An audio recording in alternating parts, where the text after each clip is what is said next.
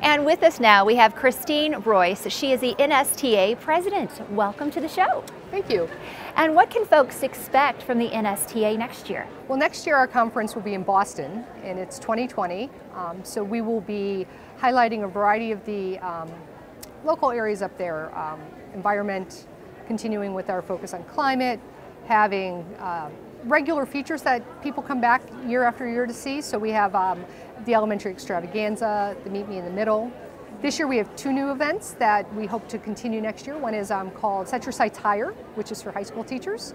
And then we also have the Linking Literacy event. So we're trying to make sure we have a variety of programming and planning for all ages of teachers or levels of teachers, I guess I should say, and ensure that science is accurate, the education is new, continuing to push that envelope and up the game a little bit.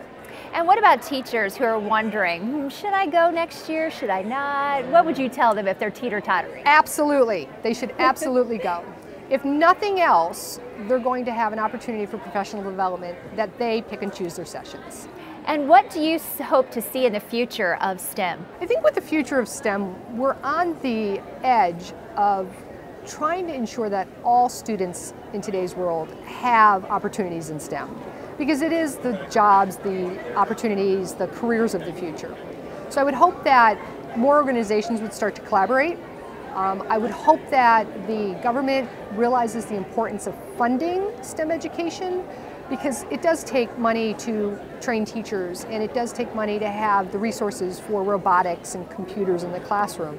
So I think that's one of the things that I would hope for the future for STEM, as well as ensuring that teachers continue to have opportunities to come to conferences like this for the professional development that they'll need. Well, we thank you so much, Christine, for stopping by. Well, thank you. Thank you for your time.